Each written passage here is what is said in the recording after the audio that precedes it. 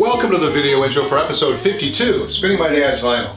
I've been waiting all year to pull this album out for the Christmas episode because it's the first album that I stole from my dad's collection and happened to keep it on and off over many years. It's an album where they took regular Christmas music and really jazzed it up, and that was the first time I realized what jazz could do to any standard piece of music that you've heard before. So this album has a lot of meaning to me, especially this time of year. So please join me for Volume 52, Blues for Baby Jesus.